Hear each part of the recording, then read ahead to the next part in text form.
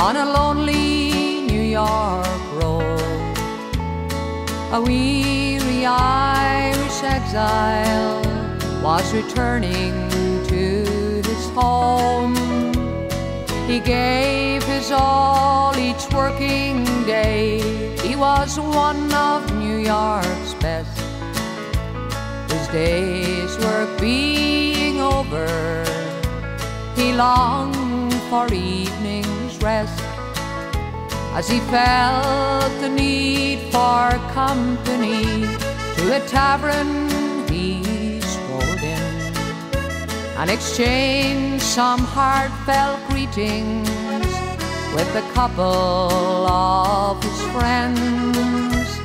The tavern rang with music from the barman's radio, of the fiddle and the melodeon, for it was an Irish show. As he listened to familiar tunes, with pride he hummed along. Then he heard the lakes of Sligo, and he broke into that song. But his spirits soon turned downwards when the compere of the show read a letter from a mother in the green hills of Sligo. And the letter read, "Dear Mr. DJ, could you do a turn for me? I'm looking for my long-lost son who's far across the sea. I know he went to New York town, but that's the last we heard, for he never wrote a letter, and we never heard another word. The day he left these Sligo shores, he had angry words with his dad. They fought about the land, you know, though it was little that we had. But his father wouldn't pass it on, though he didn't mean no harm.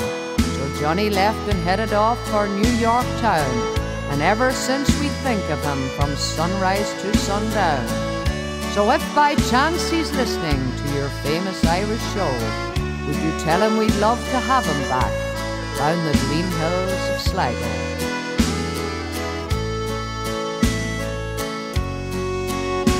Well, the tears ran down the barman's cheeks, and the cold his heart grew warm.